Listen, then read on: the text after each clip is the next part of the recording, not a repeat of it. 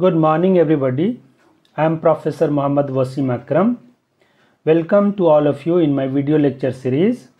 I have been teaching this course for the last 12 years. These video lectures will be very useful to the students of civil engineering. So keep watching, like, comment, share and subscribe our channel. Thank you.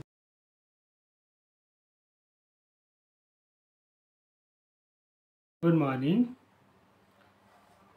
In this lecture, we will learn about index properties of soil. Remember, the tests carried out in order to classify a soil are termed as classification test, and the numerical results obtained on the basis of such test are termed as index properties of soil. The index properties of soil can be divided into two categories. Number one, soil grain property, and another is soil aggregate properties.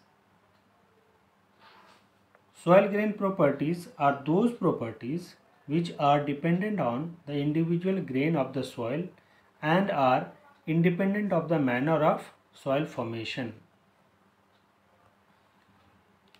Example of soil grain properties or index properties is, for example, mineralogical composition, specific gravity of solids, size and shape of grains.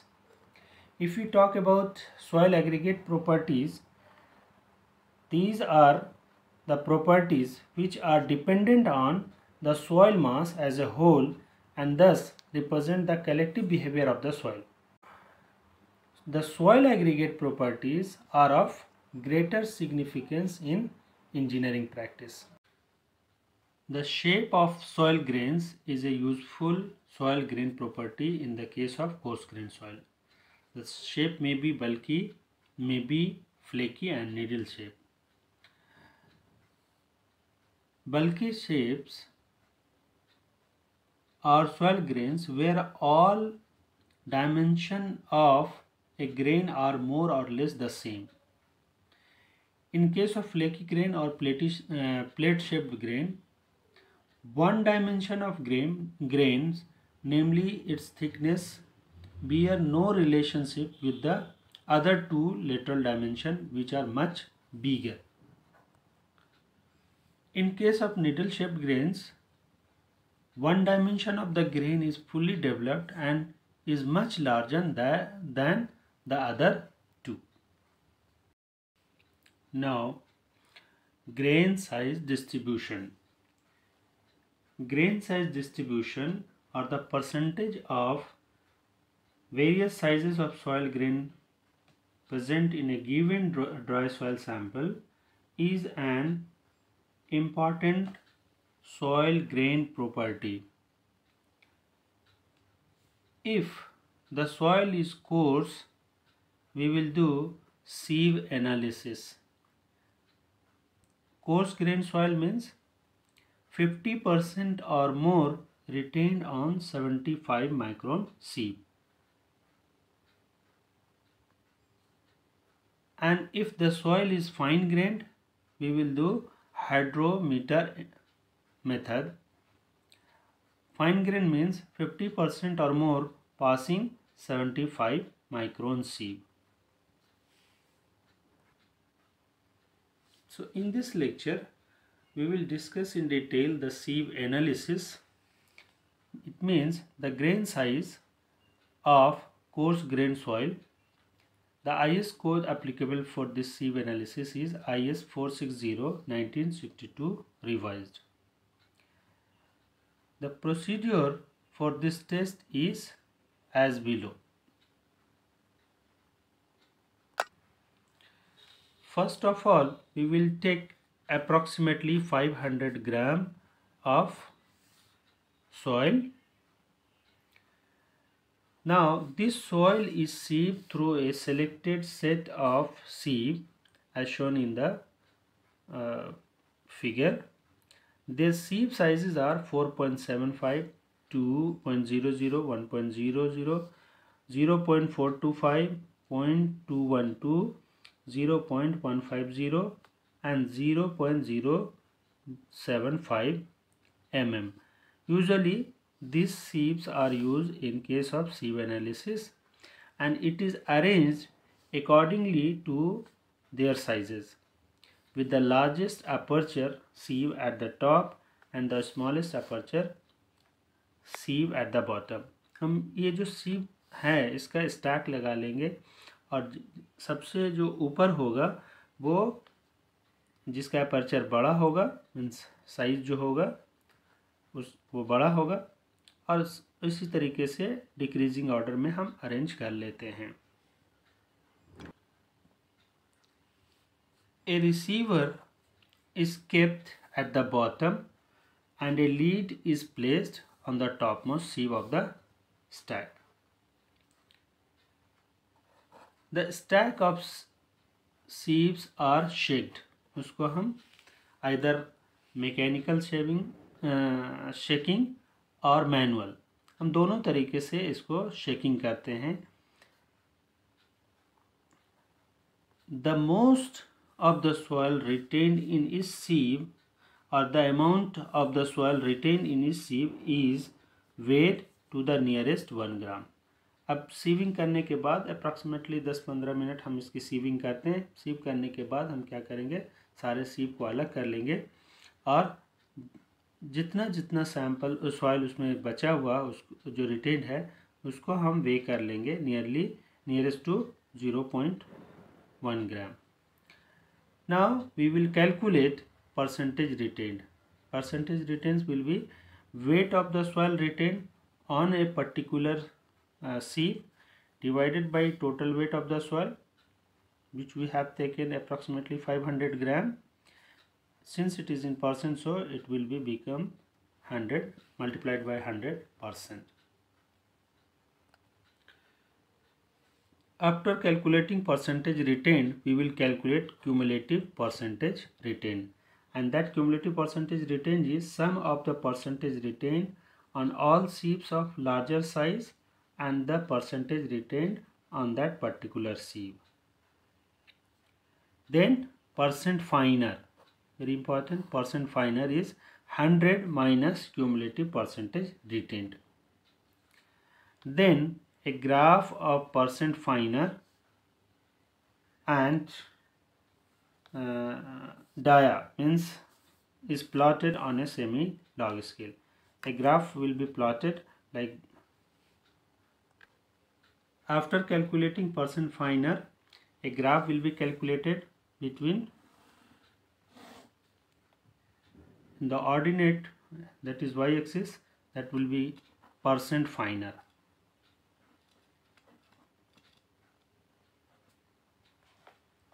and here the x-axis it will be dia.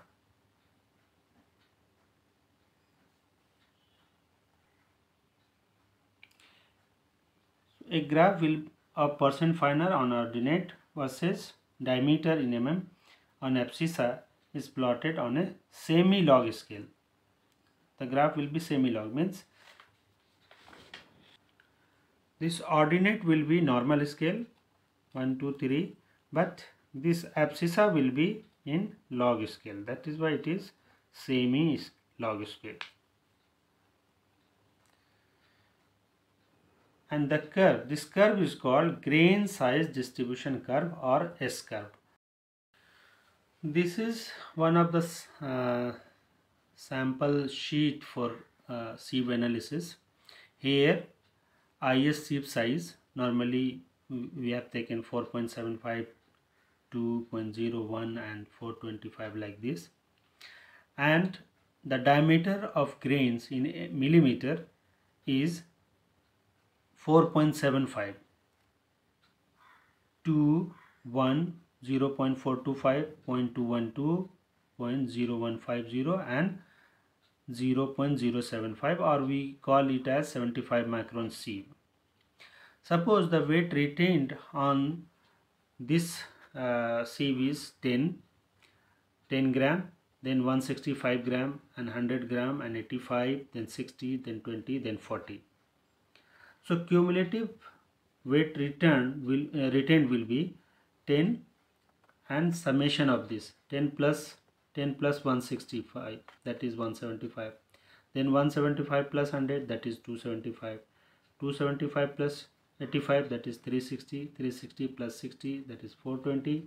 420 plus 20, 440. And 440 plus 40, that is 480. This is cumulative weight retained. So percentage retained will be 10 divided by 500 gram into 100. So it will become 2. 10 gram divided by 500 gram multiplied by 100 gram. So it will become 2. Similarly, we can calculate the percentage retained, and it is 35, 55, 72, 84, 88 and 96. Here percent finer means 100 minus this percentage retained. So 100 minus 2, that is 98, and 100 minus 35, that is 65. 100 minus, like this we calculated the percent finer. This percent finer is plotted against the dia, and we get the curve that is called grain size distribution curve.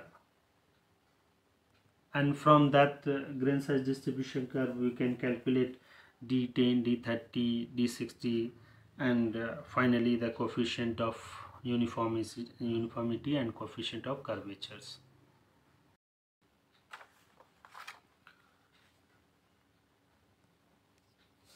So this is the grain size distribution curve.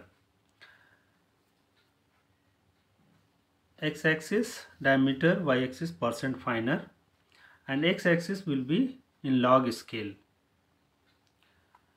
The diameter D10 is grain dia corresponds to 10% finer than. This is also called effective size. What does it mean? Percent finer than 10%, corresponding to this the value will be D10. Similarly, D30 will be the percent finer than, suppose it touches the graph here D30. This will be become D10, this is D30. Similarly, for D60, like this is D60.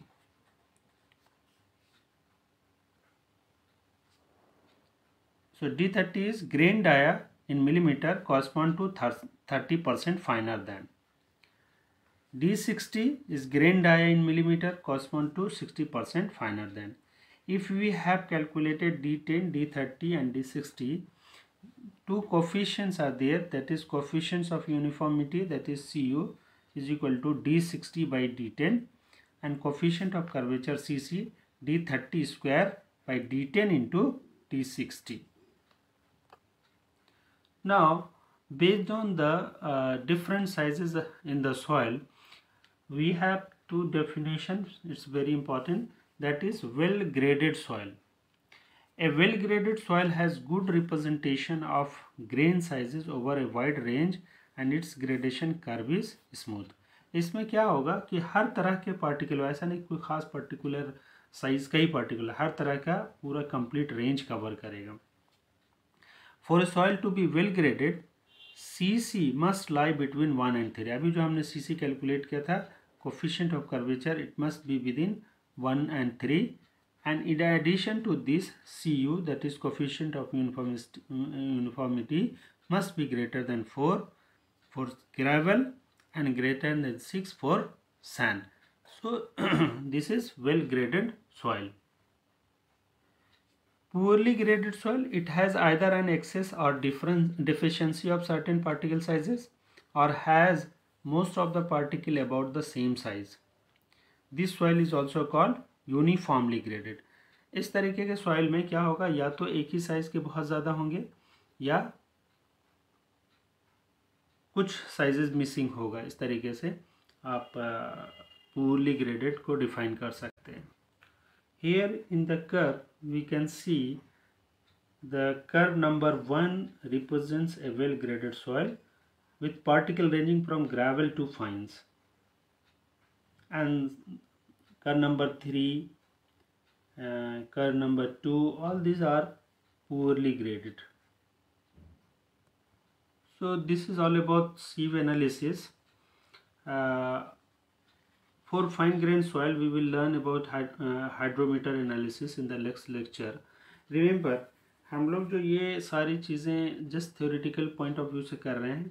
जब मैं उसका बिल्कुल laboratory series के बारे में जब video बनाऊंगा, different laboratory का एक पूरा सीरीज़ ही होगा, तो उसमें हम कैलकुलेशन करके और सारी चीज़ें भी वहाँ पे हम डिस्कस करेंगे. ठीक है, तो यहाँ पे बस इतना ही हम कर रहे हैं कि ताकि एक बेसिक आइडिया हो जाए कि कैसे टेस्ट किया जाता है.